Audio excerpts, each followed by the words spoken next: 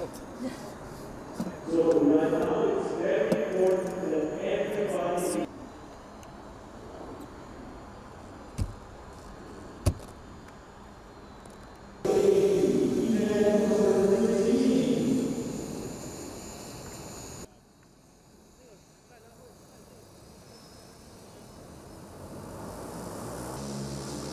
I think the big challenge is the infrastructure in the cities, of course, but it's also the regulations. How do we build the vehicle? How do we certify it? And how do we coordinate those vehicles with the other air traffic management, like civil aviation and general aviation? One look to us, one look to us.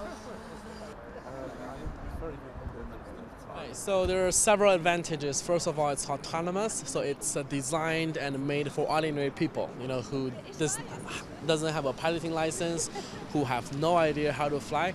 That's the first thing. The second thing, it's extremely safe.